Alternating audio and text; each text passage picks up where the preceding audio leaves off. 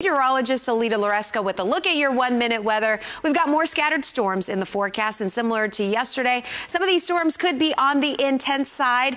Locally, brief, heavy rainfall a possibility during the afternoon, and also some gusty winds. Some of these strong winds coming out of these thunderstorms could briefly drop those temperatures, but look for highs today into the low 90s. Here's a look at future track as we roll closer toward 2, 3, 4 o'clock in the afternoon. Those showers that will be hitting the coastline later on this morning will blossom into some of those heavier, those stronger thunderstorms, and then slowly start to peter out as we get closer towards sunset. Put it all together, maybe half an inch of rain, not seeing a high signal for any more than that, but we'll monitor, of course, those heavier cells that move through, because sometimes those storms could dump a quick inch of rain. No widespread flooding issues, but some minor street flooding or even some ponding on the roads we'll have to be on the lookout for.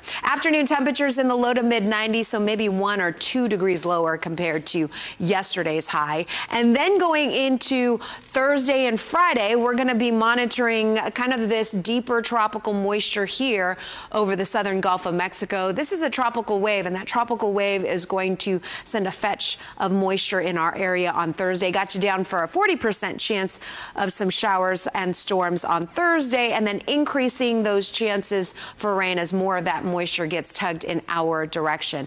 The weekend is still looking mostly dry, but I think Saturday you've got a better opportunity of seeing a few thunderstorms get triggered by that sea breeze and the daytime heating. Sunday, Monday, still a 20% chance of rain, and then the signs for next week is a pattern change. That pattern change is going to include another one of those rare summer cool fronts. This cool front looks to follow the same pattern that we've seen in recent weeks, where it kind of gets hung up, stalls out somewhere across southeast Texas, and then eventually traps in that deeper tropical moisture, and that's going to lead to some daily downpours and daily storm chances beginning on Tuesday.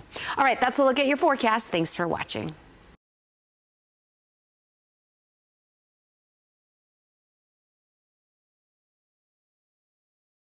You've zoomed.